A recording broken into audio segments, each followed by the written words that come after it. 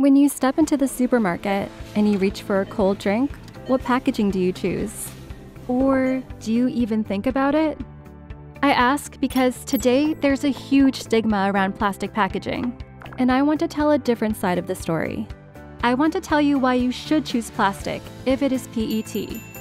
PET is the most sustainable plastic out there because we can reuse it infinitely. It's the most recycled plastic in the world, and it solves big problems for humans globally. If you think about how much food gets wasted every year, PET offers sustainable packaging to preserve this food.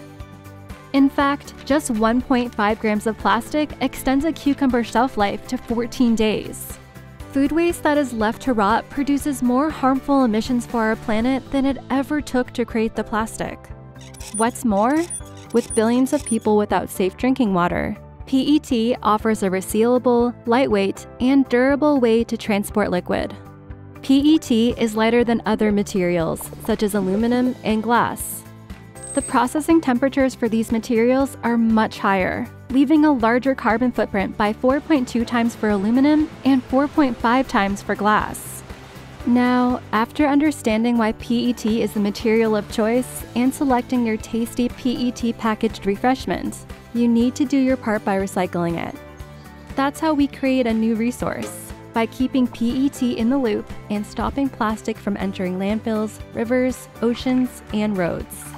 Plus, by recycling PET, we don't drain the world of more raw materials to create plastic from scratch.